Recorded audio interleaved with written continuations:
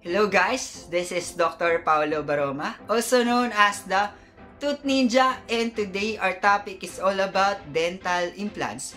Specifically, if dental implants can trigger airport security, or in Tagalog, Doc, pag meron ba akong dental implants, tutunog ba ako sa airport? So first, let's discuss what are dental implants. Dental implants are fixtures made of titanium, the only metal accepted by the body, and is drilled into your jawbone to replace missing tooth or teeth. So binabare na po siya sa ating buto para palitan yung nawala nating ngipin or mga ngipin.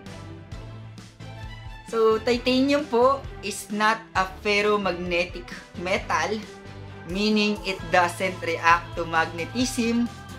Thus, it will not trigger airport security. Hindi po tayo tutunog sa airport. Yung iba nga po, may braces, may bakal na pustiso, bakal na pasta, at bakal na bridge, pero hindi tumutunog sa airport. So, bakit ka tutunog sa airport kung meron kang titanium na hindi naman ferromagnetic metal? So, yun po ang kasagutan sa ating tanong, hindi po tutunog sa airport. So, ayun, short topic lang po muna tayo for today.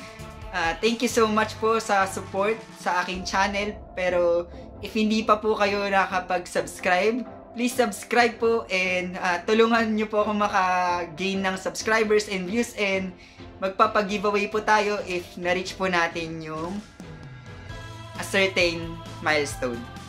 Thank you so much for your support, and comment down below po for your questions regarding dental and oral health care.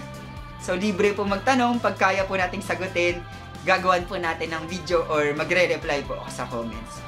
So thank you so much po, and always brush your teeth po para hindi nyo na kailangan ng implants sa future. Thank you so much.